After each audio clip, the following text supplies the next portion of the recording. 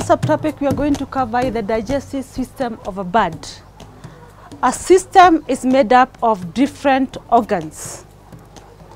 The digestive system of a bird starts from the beak, which acts as the mouth. Then we have the esophagus, we have the crop, we have the proventriculars, we have the gizzard, the duodenum, the pancreas, the spleen, the gallbladder, the small intestine, the large intestine, and finally the cloaca and the cecum. I will talk about each of those organs and start with the beak. The function of the beak is just to pick the food for the bird. It's important to know that the beak contains no enzymes, and its work is just to pick the food from the floor, and the food slips down to the esophagus, and in the esophagus the food is mixed with saliva. The esophagus produces mucus that mixes the food. It's very important to know that the beak does not break any food. So the bird picks the food full, and then the food slips down the esophagus, is mixed with saliva, and then the food goes to the crop. A crop is just a storage sac. It is whereby here just a small digestion takes place. So all the food has come from the floor to the beak, the esophagus. It's only mixed with water. A little bit of starch is digested in the crop, and some proteins are also digested in the crop, and the food is totally mixed with saliva. Remember, the salivary glands of the chicken do not contain any enzyme. Until the food reaches the crop, that's where now the digestion, a small digestion takes place. The wet food is now stripped down to the proventriculars. I said that those two organs, the crop and the proventriculars, are just available in the birds. It is here whereby the proventriculars produces the hydrochloric acid, the pepsin, and the trypsin. So majority of the digestion takes place in the proventriculars, and the food takes about 1 hour, and it is totally mixed up with the saliva and the hydrochloric acid. So at this time we are moving acidic food from the proventriculars to the gizzard.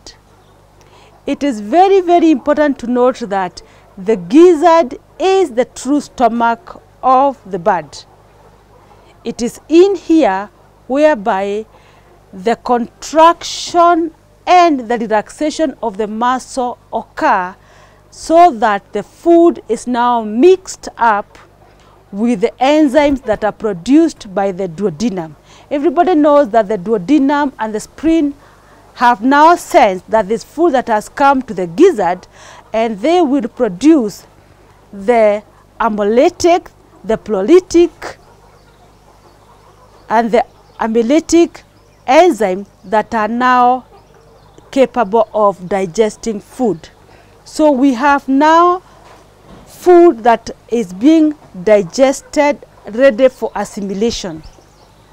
The gizzard also contains some figure-like productions called the kaolin, which help now to break down the food that had entered through the beak without being broken down. Remember that when we got the food from the trough, we did not break anything.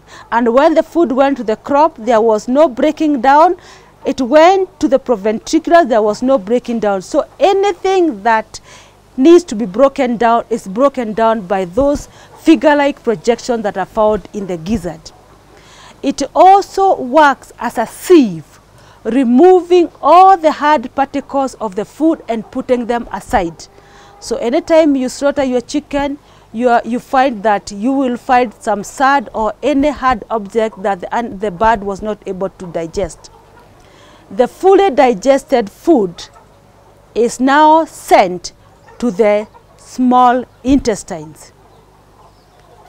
As I talked, I said that the duodenum and the pancreas have released enzyme, but I did not talk about the enzyme called lipase. It's very important to note that the bird does not produce the enzyme lipase because the bird is not supposed to eat anything that is of any milk value.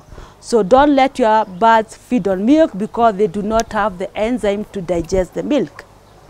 Once the food has been sent to the small intestine, more enzymes are produced and food is broken down, and what is assimilated into the system is assimilated very quickly, and the rest of the feed is sent to the large intestine or the colon, and water is absorbed into the body and nitrogenous products sent back to the food, and then the food is removed. The wasted food that is not assimilated in the body is removed as feces and also uric acid. Remember that the bird does not urinate. So all the nitrogenous waste is converted into the uric acid and comes out through the anus as the uric acid, the white substance that you find on the feces of the bird. So everything, the uric acid and the feces, which is the food that has not been digested into the body of the animal, of the bird, goes down as waste. Remember, the time taken for all this digestion is only 6 hours. So the food must be nutritious enough so that at the small intestine, as much nutrients are absorbed for the productivity, for the carcass formation of the body. If you feed your your bird with less nutritive products, nothing will be absorbed because it needs to be very effective and waste a lot. So if you find that your bird is wasting a lot of food, it means that there is very little nutrient that is able to pick. The bird is disadvantaged again in the digestion system on that it takes a very short time and then does not produce lipase enzyme, does not produce hemicellulose, and does not produce any cellulase to digest the fiber. So you have to be very careful when you're feeding your bird. Control the amount of fiber that you're feeding to your animals, because it's only at the cecum where small microbes are found and they try their best to digest as much fiber as possible. That's why whenever we are formulating feeds for our poultry, we should minimize the amount of fiber that we are giving to the bird because of that limitation. If you want to feed fiber onto your bird, remember there are also synthetic enzymes that are available in the market. You can add onto the feed to help in the digestion, but otherwise the bird in its natural form is not able to digest a lot of fiber. So be very careful, maintain less than 7% crude fiber in your feed, that the bird will pick as much nutrients as possible and within that 6 hours that it has been provided for digestion. Once the food comes from the mouth, it slips down into the esophagus, and then the food of the bird is stored in a sac, which we call the crop. It's very important to note that only in birds are you going to find the crop. And the reason why the birds have a crop is because the food that comes, when the beak picks the food, it just picks maybe 1 or 2 pieces. And that 2 pieces now slips down into the esophagus and down to the crop. So it acts as a storage waiting for the rest of the small beasts to come. because it's not like human or the ruminants that when they grab a whole mouthful of food, they will swallow that food, and that food can contract and expand in the stomach. It's so little that it has to wait for the other bit that is coming, the third bit, the fourth bit, until when the crop is full, that all the food is sent now to the proventriculars. It's also important to note that no breakdown of food happens in the crop. There's very small digestion that takes place in the crop. There's total mixing of the food with the saliva, and then the food, the starch part of the food is slightly digested, and some microbes work on the food that they can be able to digest. And because it takes a very short time, all the food is sent now down to the proventriculars, whereby the food fights hydrochloric acid, the pepsin, and the trypsins. Now, all the food that has come from the crop, the wet food that has come from the crop, is mixed with the hydrochloric acid. So, if you cut the proventriculars of the bird, you find that it has a lining of the mucus. It is because the food that dishes that organ of the bird is normally acidic. So that's the reason that there is a wall of mucus that surrounds the whole proventriculars. After the food has been subjected to the pepsin, trypsin, and hydrochloric acid, the food is sent down to the true stomach of the bird, which is what we call the gizzard. Once the food has been received at the gizzard, the little organ called the brain of the bird has sent that the food has been sent to the gizzard, and the gallbladder now releases the bile to work on the fatty acids that have been available in the food. So the gallbladder releases the bile works on the fats, and then the pancreas now have realized there's food in the stomach, and the duodenum also has realized that now there's food in the gizzard, and then they will start now releasing the enzyme, the amylytic enzyme, the prolytic enzyme, the peptidic enzyme. All the enzymes are now released into the true stomach. In the true stomach, the muscles, because the gizzard is made up of thick muscles, the muscles expand and relax as the food is ground. Remember also, this organ, the gizzard, also has figure-like projections that are called the kaolin, and their work is now to break down any food that has come in big particles. Like when the chicken feeds on a whole piece of maize, it needs to break it down. So all these big particles are broken down by the figure-like projections. Once those organs, that food has been worked up by the enzymes that are produced from the spleen and the gallbladder and the duodenum, the food is now sent to the small intestine, and the work of the small intestine now is to absorb all the nutrients that have been brought down. Because at the gizzard, we have gotten rid of all the particles that the figure-like projections were not able to digest. So all the stones, the sad, anything hard, not digestible, they have all been left in the gizzard, and all the food that has been properly digested, worked on by the enzymes, is sent now to the small intestine for assimilation.